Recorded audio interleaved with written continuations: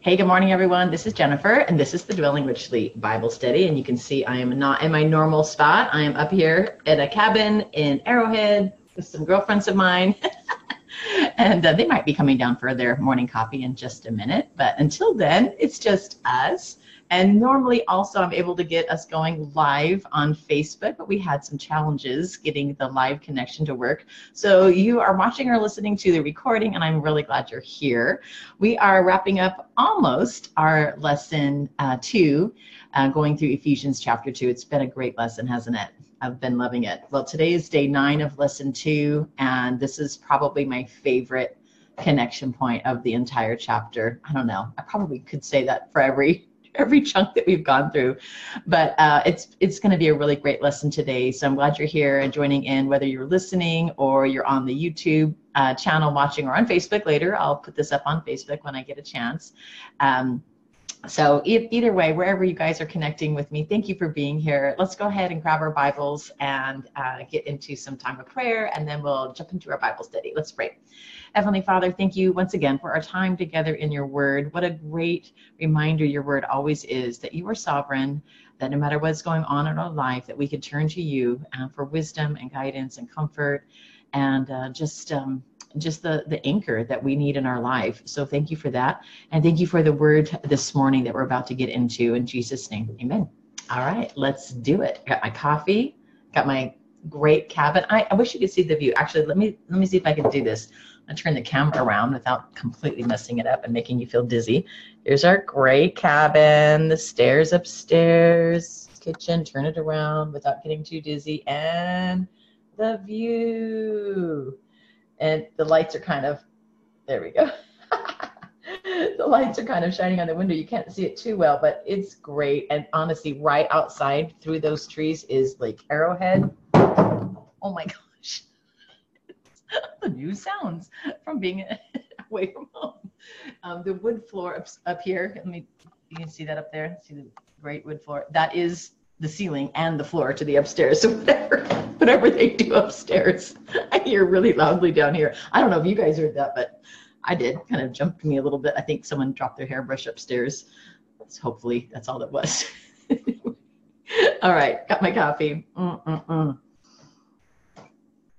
So let's get into the word. And let me go ahead and hit the share screen so we can read through our chapter here.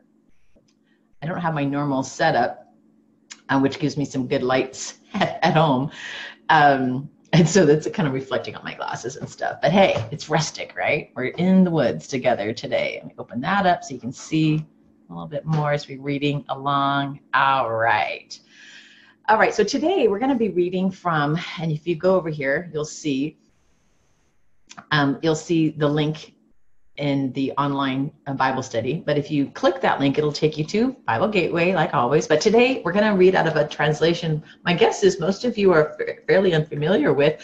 I've quoted from it before. It was a translation that I grew up with. My dad introduced it to our church and our family growing up, written by a scholar named J.B. Phillips. And he only translated the New Testament. I believe he did portions of the Old, but he wrote it in modern English for the day. I believe he was also British, so you can kind of sense a little bit of that. But if you see on the page there, you'll see that the Bible verses are grouped together. So he's taking the concept of that and rewriting it, and I enjoy his style of paraphrasing. So I should clarify, this is a paraphrase today and not an actual thought for thought or word for word translation. It's literally a paraphrase, kind of like the Message Bible or the Voice or any of those other good ones. All right, so let's read today out of the J.B. Phillips paraphrase. To you who were spiritually dead all the time that you drifted along on the stream of this world's ideas of living and obeyed its unseen ruler, who is still operating in those who do not respond to the truth of God, to you Christ has given life. We all lived like that in the past and followed the impulses and imaginations of our evil nature, being in fact under the wrath of God by nature like everyone else. But even though we were dead in our sins, God, who is rich in mercy, because of the great love he had for us, gave us life together with Christ. It is, remember, by grace and not by achievement that you are saved, and has lifted us up and has lifted us right out of the old life to take our place with him in Christ in the heavens. Thus, he shows for all time the tremendous generosity of the grace and kindness he has expressed toward us in Christ Jesus. It was nothing you could or did achieve. It was God's gift to you. And no one can pride himself upon earning the love of God. The fact is that what we are, we owe to the hand of God upon us. We are born afresh in Christ and born to do those good deeds which God planned for us to do. Do not lose sight of the fact that you were born Gentiles, known by those whose bodies were circumcised as the uncircumcised. You were without Christ. You were utter strangers to God's chosen community, the Jews, and you had no knowledge or right to the promised agreements. You had nothing to look forward to and no God to whom you could turn. Oh, I love the way that's worded. But now, through the blood of Christ, you who were once outside the pale, isn't that a great turn of phrase? You who were once outside the pale are with us inside the circle of God's love and purpose. For Christ is our living peace. He has made a unity of the conflicting elements of Jew and Gentile by breaking down the barrier that lay between us. By his sacrifice, he removed the hostility of the law with all its commandments and rules and made in himself out of the two, Jew and Gentile, one new man, thus producing peace. For he reconciled both to God by the sacrifice of one body on the cross, and by this act made utterly irrelevant the antagonism between them. Then he came and told both you who were far off from God and us who were near that the war was over. Oh, I love that too, that the war was over. And it is through him that the both of us can now approach the Father in the one Spirit. So you are no longer outsiders or aliens, but fellow citizens with every other Christian. You belong now to the household of God, firmly beneath you in the foundation, God's messengers and prophets, the actual foundation stone being Jesus Christ himself. In him, each separate piece of the building, properly fitting into its neighbor, grows together into a temple consecrated to God. You are all part of this building in which God himself lives by his Spirit. I could read that right again. I could read that right now, right over again. That was so good. And you just don't hear that phrase, outside the pale there. That's a great British phrase. And I recognize that it's British because you can see down here, neighbor with the O-U-R ending. So I was right. He is a British writer. Okay, let's hop over to the lesson itself. And good morning. I know you're trying to slip in. Say hi to everybody. All right. Let's see. Let's go ahead and back over to the lesson. Grab your lesson page. We are on page 23 of the lesson. And, let's review our verse. We didn't review our actual memory verse. Get back up there. For we are his workmanship created in Christ Jesus to do good works, which God planned, prepared beforehand. That we should walk in them, which God prepared beforehand, which we should walk in. My goodness, I wish I was in third grade again. In third grade, I could memorize like crazy. Man, I get those stickers every week and put them on my memory, board over at church or at school or whatever. Good times. All right, get some coffee down my gullet here. Hold on. I'm giving you a chance to write, by the way. So go ahead and get that going. All right, back over to the lesson. Write your verse, Ephesians 2:10. And let's take a look at Ephesians 2:17. To whom did he, Jesus, preach? And let me hop over to the Bible page that I have. All right, so Ephesians 2:17. To whom did Jesus preach? To those who were far off and those who were near. He came and preached peace to you who were far off and peace to those who were near and who were far off. Well, the Gentiles were the far off ones, and who were near, the Jews. The Jews were the ones who God had chosen. Remember, we went back into that lesson when we talked about Abraham and how God selected Abraham, made a covenant with Abraham, sealed that covenant. And from that point forward, actually even before that, because covenants were made with Adam and covenants were made with Noah and covenants were made, who's the next covenant after Noah? I'm forgetting one. Somebody write it in. Tell me who the next covenant was. I feel like I'm forgetting somebody. Anyway, point being, God makes covenants, but it was through Abraham that he honed that into a specific people and said, I'm going to make out of you that great nation. If you go back to lesson, I think 7, we talked about that great nation. I will bless those who bless you, curse those who curse you. Okay, those are all the near people. Those are the ones that were in that covenant relationship with God. Now, anybody could become part of that covenant if they, adopted the Jewish ways back then, if they became part of that and got circumcised and obeyed the laws and became all a part of that. But now he's saying everybody else who was far off, it's open to everybody now. You don't have to get circumcised. You don't have to go through the ordinances that he's broken down. All right, let's take a look at Luke. We're going to do Luke 4 and 15 to 22 and 43 to 44. Click over to that. And I want you to think as we're reading these two passages, what is Jesus doing and who is he doing there to, and how it relates back to this passage here in Ephesians.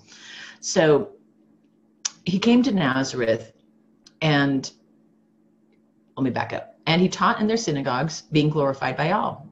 And he came to Nazareth, where he had been brought up, Jesus' hometown, right? And as was his custom, he went to the synagogue on the Sabbath day, and he stood up to read. And the scroll of the prophet Isaiah was given to him. He unrolled the scroll and found the place where it was written. Wouldn't that have been an amazing moment to be there in this scroll? I mean, we have the scrolls now, but they're, old and decrepit and falling apart. Wouldn't that be amazing if we could been there when that scroll was opened, fresh? All right. And the scroll of the prophet Isaiah was given to him. He unrolled the scroll and found the place where it was written. He read, "The Spirit of the Lord is upon me, because he has anointed me to proclaim good news to the poor. He sent me to proclaim liberty to the captives and recovering of sight to the blind, to set at liberty those who are oppressed, to proclaim the year of the Lord's favor." And he rolled up the scroll and gave it back to the attendant and sat down. And the eyes of all in the synagogue were fixed on him. And he began to say to them, "Today this scripture has been fulfilled in your hearing." And all spoke well of him and marveled at the gracious words that were coming out of his mouth. And they said, "Is this not Joseph's son?" Like, he's reading this and he's saying it's been fulfilled now. And he's speaking with power and he's speaking with authority. And they're like, wow, right? Isn't he just Joseph's son? So moving forward, and I know I'm jumping through. If you want to read all of chapter 4, I encourage you to do that to get better context. But I want you to get, he's in the synagogue and he's teaching to the Jews. And then he says in verse 43, "But he said to them, I must preach the good news of the kingdom of God to the other towns as well. For I was sent for this purpose." And he was preaching in the synagogues of Judea. So he's saying, look, I'm sent to get this word out. And he's going to go through the synagogues. And I'm getting something on my tooth. I'm going to go through the synagogues and get this word out. That's why I was sent. How does this relate to Ephesians 2:17? Well, he has been preaching to those who are near, all right, and getting ready to get that message out further. Read John 4. I think I meant to write John 4:40 to 42. Let's go check. Isn't that funny? Look, I wrote it down funny over here too. Oh, it's 4:40 to 42. Yeah, it's a long passage. That's right. Let's go ahead and go over to John, and I did not link it for you, so let me just copy and paste. But this is why I love this lesson. This is going to be awesome. Get over to here and get that scripture typed in for you. I hope I wrote that down right. All right, and oh yeah, and he had to pass through Samaria. So he came to a town of Samaria called Sychar, near the field that Jacob had given to his son Joseph. Joseph's well was there. So Jesus, wearied as he was from his journey, was sitting beside the well. It was about the 6th hour. Go back. I think we're just going to answer a quick question. What is Jesus doing and to whom? So, well, he's going through Samaria, and he's sitting by this well. Okay. We'll answer it longer in just a second. Let me go ahead and finish reading. A woman from Samaria came to draw water. Jesus said to her, "Give me a drink," for his disciples had gone away into the city to buy food. The Samaritan woman said to him, "How is it that you, a Jew, ask for a drink from me, as a woman of Samaria? For Jews have no dealings with Samaritans." Jesus answered her, "If you knew the gift of God and who it was that was saying to you, 'Give me a drink,' you would have asked him, and he would have given you living water." The woman said to him, "Sir, you have nothing to draw water with, and the well is deep. Where do you get that living water? Are you greater than our father Jacob?" Man, we could just park it right here, do the whole Bible lesson on this, which we're going to do a little bit of in a minute. He gave us this well and drank from it himself, as did his sons and his livestock. Jesus said to her, everyone who drinks of this water will be thirsty again.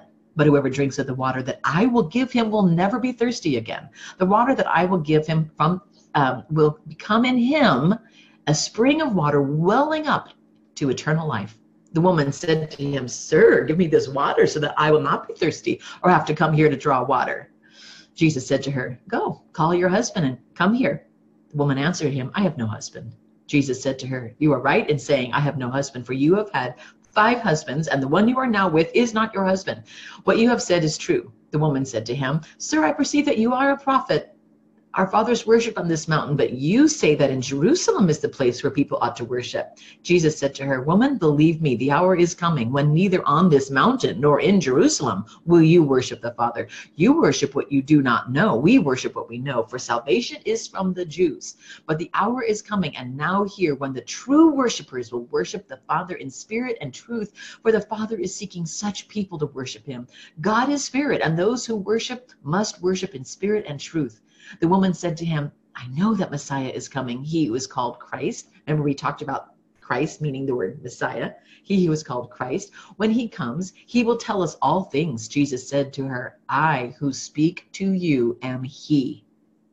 People like to say, Jesus never claimed to be the Messiah. Read this verse. I am, he says. Just then his disciples came back. They marveled that he was talking with a woman, but no one said, What do you seek? Or why are you talking with her? So the woman left her water jar and went away into the town and said to the people, Come, see a man who told me all that I ever did. Can this be the Christ? They went out of the town and were coming to him. Meanwhile, the disciples were urging him, saying, Rabbi, eat. But he said to them, I have food to eat that you do not know about. So the disciples said to one another, Has anyone brought him something to eat? Jesus said to them, My food is to do the will of him who sent me and to accomplish his work. Do you not say, There are yet 4 months, and then comes the harvest? Look, I tell you, lift up your eyes and see that the fields are white for harvest. Already the one who reaps is receiving wages and gathering fruit for eternal life, so that sower and reaper may rejoice together. Here the saying holds true. One sows and another reaps. I sent you to reap for that which you did not labor. Others have labored, and you have entered into their labor. Many Samaritans from the town believed in him because of the woman's testimony. He told me everything I did. So when the Samaritans came to him, they asked him to stay, and he stayed there 2 days. And many more believed of his word. And they said to the woman, It is no longer because of what you said that we believe, for we have heard it for ourselves. And we know that this is indeed the Savior of the world. Powerful moment here, preaching to those who were far off and those who were near. Check this out. Now, consider the Samaritan woman's encounter with Christ. As you reread Ephesians chapter 2, note on the left how Paul talks about how we once were, and on the right, make parallels to her story and her encounter with Christ. There are many parallels in these 2 passages, so list as many as you can see. So let's go back through Ephesians 2, 1 through 22, and parallel that with John 4 through 42. All right, I'm going to go ahead and get Ephesians up and close this down. There we go.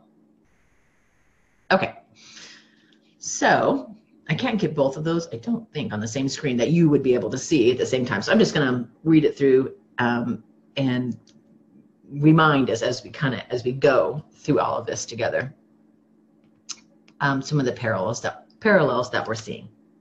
All right, so Jesus goes to Samaria, and he's engages with this woman. This woman is a Samaritan woman, and outside in Samaria, and this is not an area that Jews would normally be engaging a woman, let alone a Samaritan woman. All right, so Ephesians 2, 1 through 22, we read, You're dead in your trespasses and sins, following the course of this world. That woman was following the course of this world. She was with 5 husbands, and the one she was with wasn't even her husband. So there's a parallel, following the course of the world.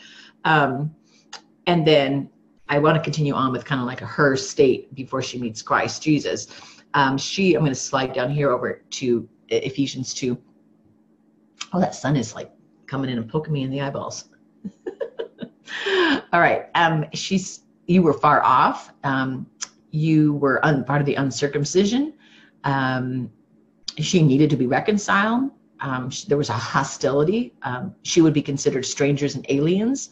Not a saint, not a member of God's household. All right. All of that we're seeing in that passage in parallel. So as a Samaritan woman, that's the parallel there. You know, she's far off. She doesn't have the living water. She doesn't have that. And Jesus is making that connection point there of these two worlds, bringing them together in this moment. Then Jesus spoke. The sun will move right behind a tree leaf in just a minute. For now, I'm just glistening. If you're seeing me on the video, those of you who are listening, you could just imagine a halo over my head. I know. It's hard to imagine. Hold on. Let me get some coffee. All right. When Jesus spoke to a Samaritan, and a woman no less, he was exemplifying the very reason he came, that the good news was for all, Jew first, Gentile, and everyone, man and woman, slave and free, rich and poor, everyone. The Samaritans were a race of people utterly hated by the Jews. A Samaritan woman would have been even more despised, since she was seen by the Jews as having no access to or rights to their God. She was even looked down upon by her own people. Coming to the well alone tells us this. Wells were community locations where women would have gathered to chat and socialize, but she clearly was not wanted or accepted. She was a Samaritan, a woman, and an immoral woman at that. Her story illustrates the truth of Ephesians 2:4-5. While she was still dead in her sins, a child of wrath, far from God, separated and alienated, and a stranger and without God, Jesus was drawing near to her, abolishing the law that labeled her unclean. Wow, right? All right, so what truth from Ephesians 2:14-19 is Jesus demonstrating in his encounter with the woman at the well? Consider also Matthew 5:43. Let's go ahead and hop over to that. We'll give it time to dial in. You have heard it was said that you shall love your neighbor and hate your enemy, but I say to you, love your enemies and pray for those who persecute you, so that you may be sons of your Father who is in heaven. For he makes his sun rise on the evil and the good, and sends rain on the just and the unjust. For if you love those who love you, what reward do you have? Do not even tax collectors do the same? And if you greet only your brothers, what more are you doing than others? Do not even Gentiles do the same? You therefore must be perfect as your heavenly Father is perfect. And I'm over in Ephesians 2:14-19. For he himself is our peace, who has made us both one and broken down in the flesh the dividing wall of hostility by abolishing the law of commandments, a commandment that would have set aside her as unclean, right? That Samaritan woman, by abolishing the law of commandments expressed in ordinances, that he might create in himself one new man in place of the other, in place of the two, so making peace. And he might reconcile us both to God. This is Jesus in the flesh doing that exact thing, reconciling her to God, literally, really. And in one body through the cross, thereby killing the hostility. And he came and he preached peace to you who were far off, her, and those who were near. And that takes us back to that passage in Luke 4, where he's in the synagogue and he's saying, I'm fulfilling this right now. I'm here preaching the good news to the poor and the alien and the downtrodden and getting it out there. His quote from Isaiah, and then he went and he did it. He preached the good news. All right. So illustrate Ephesians 2:18, especially as it relates to God in the Father, the Son, the Holy Spirit, and how Jews and Gentiles can now both have peace with one another and God. That's Ephesians 2:18, which is, for through him we both have access in one spirit to the Father. You know what I picture when I read that? I picture the cross. And I picture the arms of the cross extending, those who are far off and those who are near. And that Jesus brings them together and unites them in him. And I see like the center point of that cross, like the swirl of the imagery in my mind of the Holy Spirit, bringing them through together, and then God at the head. And you can almost picture a Trinitarian view on there with God and Jesus extending his arms out, and then the Holy Spirit indwelling us. Isn't that powerful? That's how I picture it in my mind. Take a minute to jot your own illustration to that. Maybe that'll help you get a visual in your mind as well. All right, complete the following as it relates to Paul's analogy in Ephesians 2:19-21. All right, so we who were in Christ are members of the household of God. And the household was built upon what? Well, the apostles and the prophets. And the cornerstone of that household, yeah, good answer. You know that, Jesus. And that whole structure now does what? In verse 21, it grows together in a whole, as a holy temple, into a holy temple. Peace, ah, sweet peace. In what ways do you see the true peace of God revealed in our passage today with God? Well, it says that we're reconciled to God. There was a hostile relationship between us and God. We were children of wrath, which means destined for the wrath of God, heading in that direction, all right? And peace with one another. Why? Because there's no Jew, there's no Gentile. We both have access through one Spirit. So how does knowing that you're a dwelling place for God by the Spirit impact how you'll walk in good works that are prepared for you today? So we're going to look back at Ephesians 2:22 and 10, and then also consider 1 Corinthians 6:19. I'm going to go ahead and slide down, sorry, so you can see that better, and hit that into the scripture. All right, 1 Corinthians 6:19. Or do you not know that your body is the temple of the Holy Spirit within you, whom you have from God? You are not your own. We are the temple of God, the dwelling place for his Spirit, created to do good works, which God prepared beforehand for us to do in Christ Jesus, right? Those are the good works. How does that impact my walk? Well, as I'm moving throughout my day, I should be mindful of that. I should be living with that truth ever present in my mind, that I'm a moving temple of God in a sense, and I'm connected to other believers, that we unite together to become that temple of God. All right, well, let me close with this reflection and also a reminder. Let me get that called up here. All right, reflection. Solomon wisely observed there is nothing new under the sun, and although he wasn't referring to a lack of unity in the culture around him, he could have been. Disunity is as old as Eden. There always has and always will be the battle between the us's and the them's. But God brings all things and all people together in Christ. Far off, Christ brings near. Separated, Christ unites. At war, Christ is the peace. Aliens, citizens of a true kingdom because of Christ. Where should all this be found? The church as a whole and us as individual believers. We are the dwelling place for God by the Spirit. When you feel anything but peace and unity, go back to God. Circle back to the truth that he created us to do good works, that we were created before the foundation of the world. These good works can only happen when we are united, not in some hippie-dippie, Kum-by-Yah, campfire nonsense, but in the resurrection power of Jesus, who conquered death and gave us all the hope of the power of true unity. That's the good news. That's a great message. What a powerful way to end this chapter as a reminder for all of us as we're coming together to live out that actual truth, to really have that present in our mind. And I hope that you will do that today. And I hope that any time that you feel a sense of disconnection or not having peace or feeling far off and feeling distant from God, my goodness, that sun is just, it's just being filtered through these leaves. Those of you who are listening can't see that, but it's filtering through and coming through the room right now. So pretty. Anyway, great reminder for us this morning. Amen. All right. Hey, another reminder. Tomorrow is, or the next day we get together, actually hop back over to that and show you. The next time you do your lesson will be lesson 10 or day 10 of lesson 2. That's our create and share day. And I typically don't jump online and do those with you. That will be, if you're marching on the routine of the lessons and doing them each day, then you will be in, that will be Monday morning. And again, I don't typically do those with you. I might jump in and share that with you, just kind of walk you through some ideas. But in case I don't decide to do that, I wanted to just remind you of that it's our Create and Share Day, and really cool.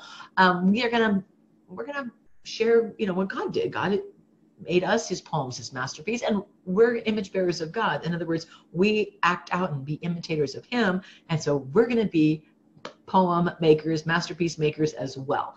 And I'm going to give you some prompts on how to do that. I might just do it on Monday with you. Anyway, I just wanted to read it ahead and get you thinking about that. All right. God bless you. Enjoy the rest of your day. I know I will. I'll be up in the mountains with a bunch of girlfriends of mine and going and enjoying his beauty and his creation and the beauty and creation of the friends that I'm with and the fellowship that we have together. And whatever you're doing, why don't you send me a message? Drop it down in the comments there. Let me know what you're up to today and what you're doing. Maybe show me a picture of your day. I'd love to see that. And then I'll look forward to seeing your creations also. Don't forget, it's always nice to be able to see those online. If you share them, make sure you tag me or Long Run Church Women's Ministry, LMCC Women. All right. God bless you. Enjoy the rest of your day. And I look forward to being with you in person at Bible study on Monday night or Tuesday morning. God bless you guys. See you soon. Bye-bye for now.